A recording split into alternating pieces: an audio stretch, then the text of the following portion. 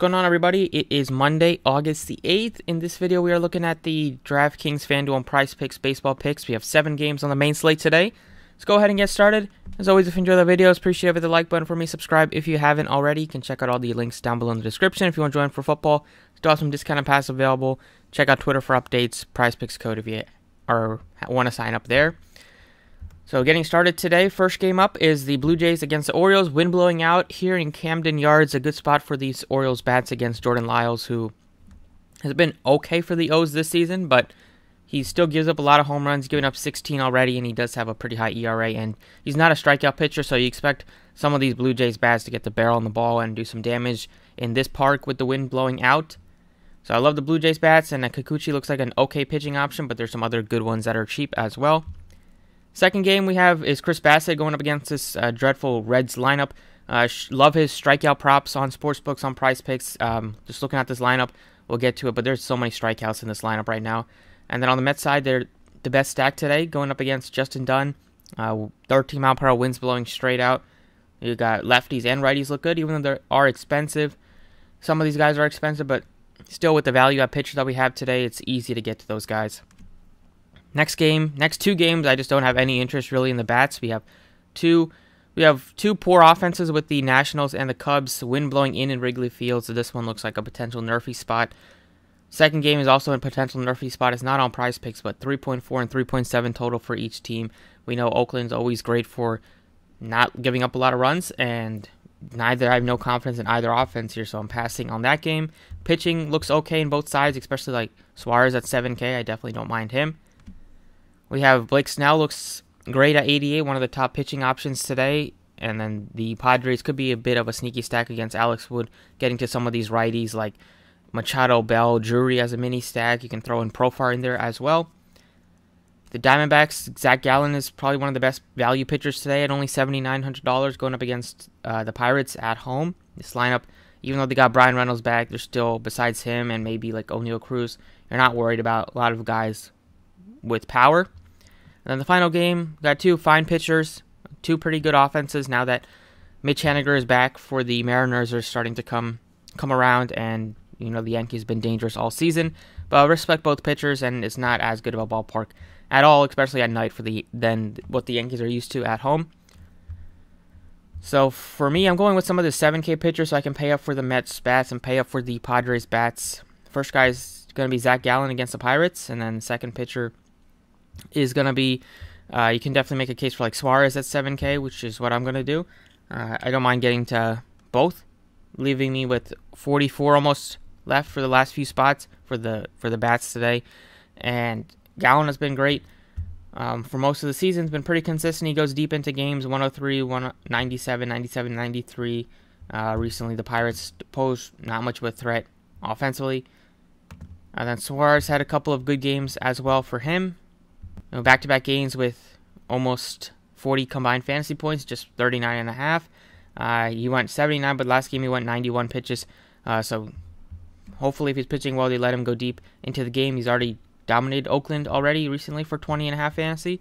So these two pitchers I really like for the value. Pay-ups would be Bassett and Blake Snell. Another value piece could be Kikuchi at $6,800, but I'm looking to get to some expensive bats today, so first guy up is going to be Pete Alonso. Going up against John at home with the wind blowing out. He's up to 29 home runs on the season. Seems like a great day to make it 30. At home, he's batting .298, 12 home runs. Looks like a great top-end first base option. Him and Vlad are the top two spots. At second base, going with his teammate who's been crushing it, is Jeff McNeil, who's $4,400, batting about middle of the lineup, probably bats around 6. In his last 10, he's really come around. 409 batting average. He's not a guy that strikes out a lot. Only 46 strikeouts on the season, and he's finally getting some of those hits that we're getting out to get into the outfield, to get past the defenders, and we've seen a multitude of multi-hit games for him recently. He's really locked in at the plate. So second base is already pretty weak today, so I really don't mind getting to McNeil at all. And normally I don't get to a guy like him with not too much power, but making great contact, and Mets should score a lot of runs. Hopefully he's going to contribute in those categories. In the outfield, I like Lourdes Gurriel.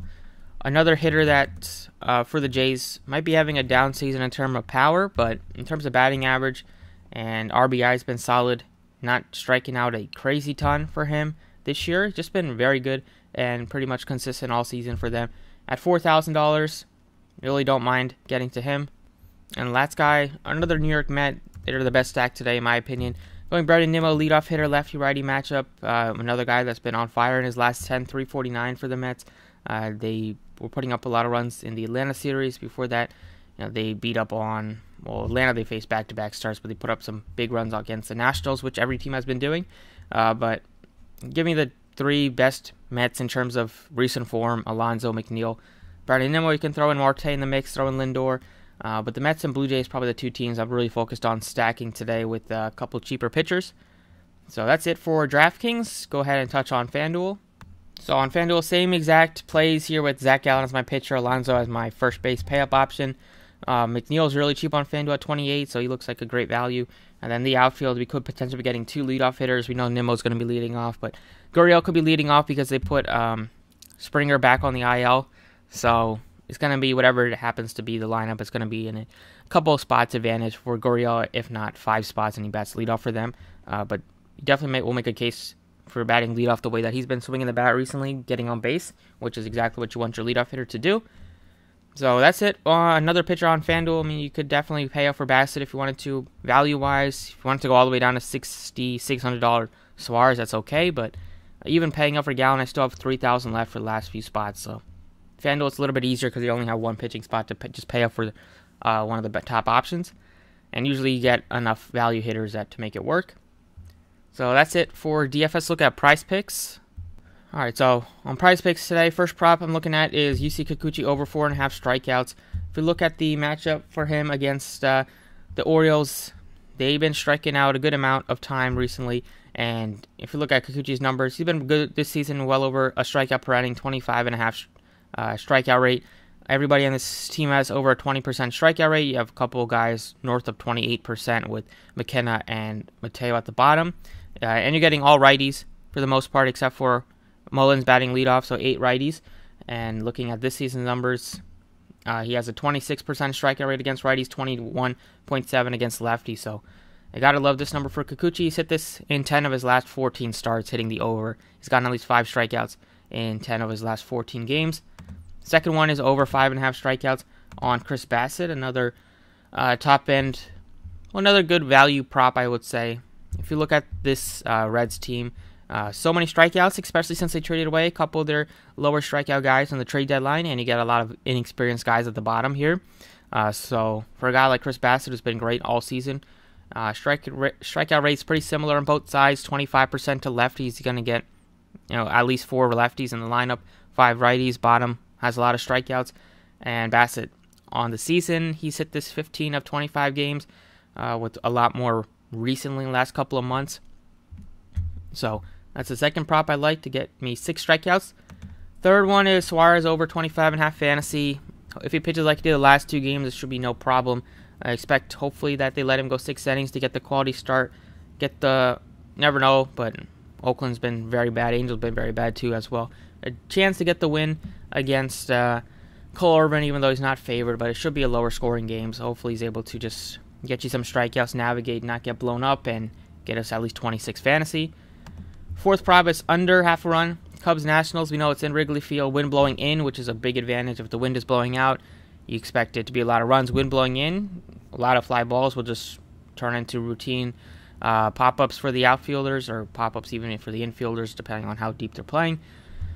But that's a nerfy that I like. And the last one is over 8.5 fantasy on the Polar Bear, Pete Alonso. Expect the Mets to do a lot of damage today. You can take his prop, you can take Nimmo's prop, take some of these Blue Jays props, but usually I like to focus on a lot of pitchers than the hitters, just because they're a little bit less volatile. But for the value hitters, it would be like Gurriel, especially if he's batting leadoff. I like Alonso a lot. And Brandon Nimmo, his over 1.5 bases prop is valid.